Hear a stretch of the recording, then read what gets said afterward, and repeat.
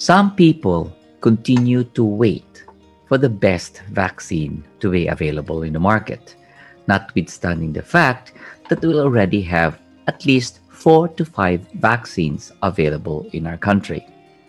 So what then is the best available vaccine against COVID-19? Let's talk about it.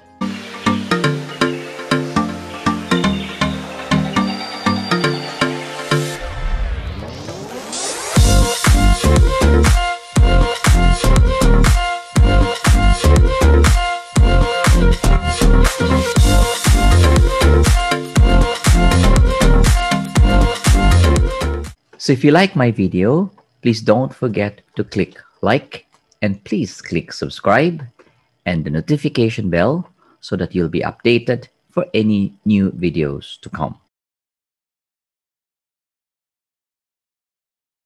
The Philippines has now surpassed the 5 million vaccine doses administered nationwide, and the rate of vaccination continues to accelerate. As you can see, in Cebu, for example, we have lots of vaccination centers already available.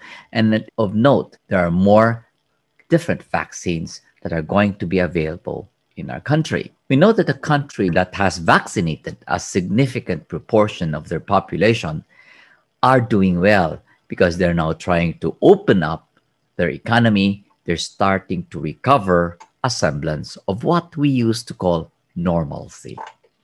So as more brands of vaccines are being rolled out, the confidence of the people is starting to increase. More and more patients, more and more friends are trying to queue for the vaccination. So data on substantial transmission, blocking effects from the multitude of vaccines are also beginning to come in. So we have more and more data about the effectiveness of vaccines in the real world. Now, one of the major vaccines that have been available in the Philippines, of which I am one of the recipients, is Sinovac. We know that Sinovac is probably, I would say, one of the most maligned vaccines for COVID-19, specifically because they are not available in the US and they're not available in Europe. As a result, Sinovac experience has been limited in terms of effectiveness, in terms of data collection. However, recently, the World Health Organization has finally validated, as of today, the Sinovac Coronavac COVID-19 vaccine in terms of its emergency use, giving countries and procuring agencies and communities the assurance that here is a vaccine that has met international standards for safety, efficacy, and manufacturing. The World Health Organization has what we call as an emergency use listing. This is very important because it is a prerequisite for COVAX facility that procures vaccine and distribute to different parts of the world, allows countries now to expedite their own regulatory approval to import and administer this particular COVID-19 vaccine. So they work by assessing the quality, the safety, and efficacy of this particular COVID-19 vaccine, in this case, Sinovac, as well as risk management plans, including suitability in terms of logistics, like cold chain requirements. So what does this mean when we say that finally Sinovac got the World Health Organization approval?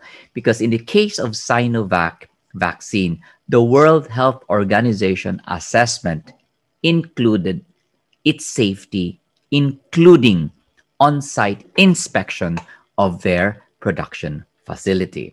Now, the other group in the World Health Organization that advises the interim body to approve COVID-19 vaccine is called the SAGE, S-A-G-E, or the Strategic Advisory Group of Experts on Immunization, means that they have already endorsed the approval based on the completion of its review of the vaccine. So on the basis of the availability of evidence, the World Health Organization then recommends that this vaccine, Sinovac, for use in adults 18 years and older, in a two-dose schedule with spacing of around 2 to 4 weeks. The vaccine efficacy results showed that the vaccine actually prevented symptomatic disease in those vaccinated. And in fact, based on clinical trial data, it prevented severe COVID-19 and hospitalization in 100% of the studied population.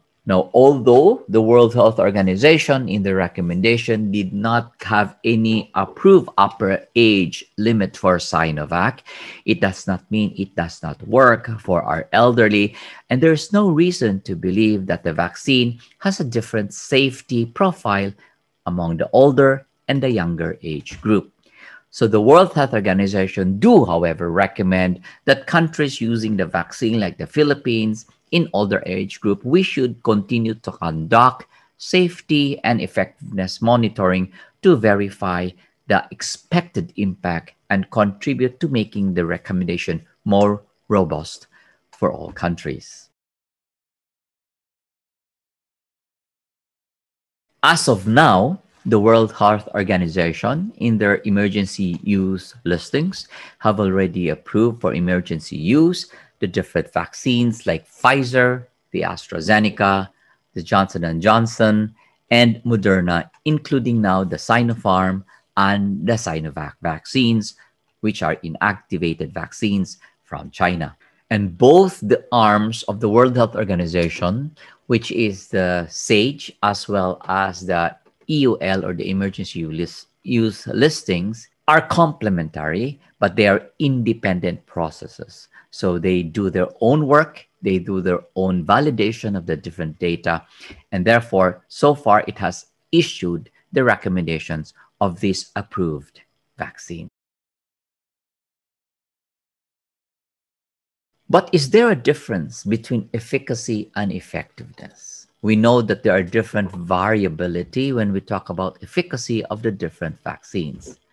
The high vaccine efficacy rate, for example, in clinical trials for Pfizer and Moderna, which are mRNA vaccines, were pretty much confirmed with real-world data. When we talk about vaccine efficacy, it refers to how well a vaccine protects the patients given the vaccine in clinical trials. While when you talk about vaccine effectiveness, it is the protection seen among people in real world given the vaccines. So we know that real world data in Israel on its vaccination showed significant 95.3% effectiveness against severe or critical hospitalization and 96.7% decreased risk of death from the disease.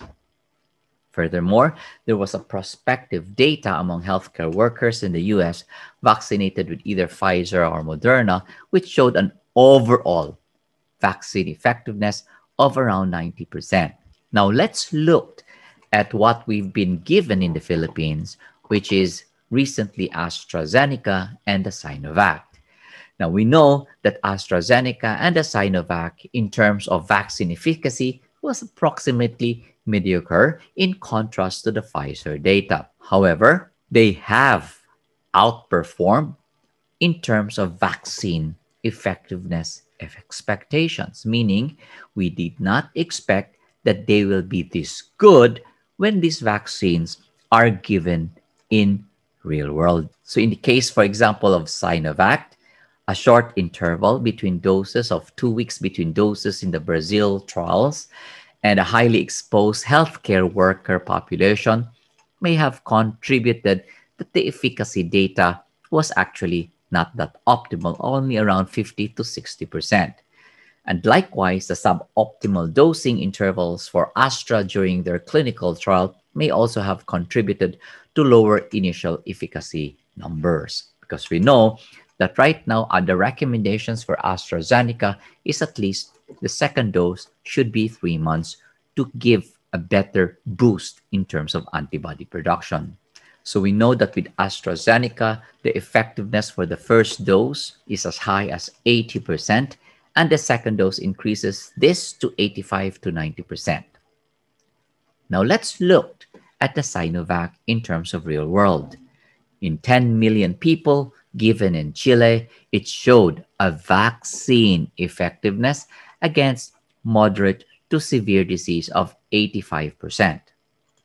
And in the recent trial in Indonesia, among 128,000 healthcare workers, Sinovac was able to prevent symptomatic disease by as much as 94% of the participants, prevented hospitalization in 96%, and prevented death in 98%. What does this mean? These numbers are really as good as those of the mRNA vaccines, the Pfizer, and the Moderna real world data. So, if you ask me, what is the best COVID vaccine there is available in our country?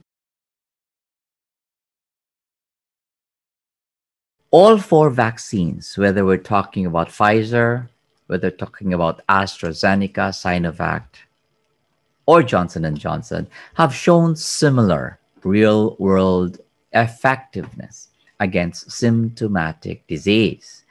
Now, this is very important because when we talk about measuring the effect of a certain vaccine, it's the effectiveness that we want because it's the realistic measure of how well a vaccine works if you give it in a general population.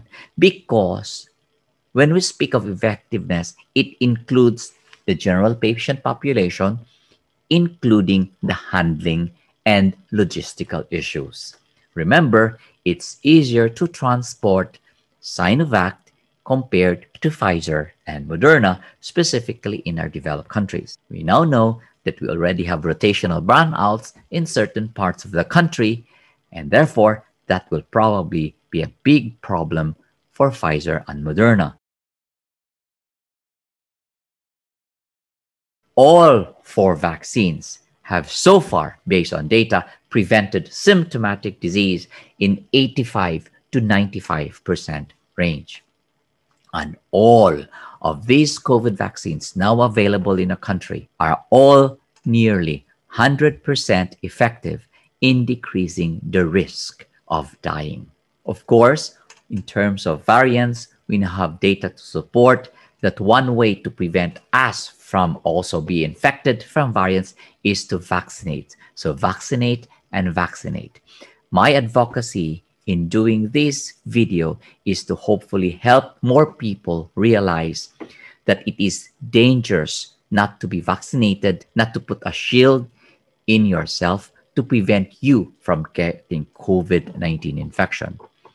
Vaccination is one way of hopefully soon we will be returning to normal. Again, I hope this video has helped convince some of you that there is no better way to be protected than to be vaccinated, whatever vaccine is available to you. This is Dr. Jerry Tan. See you again soon.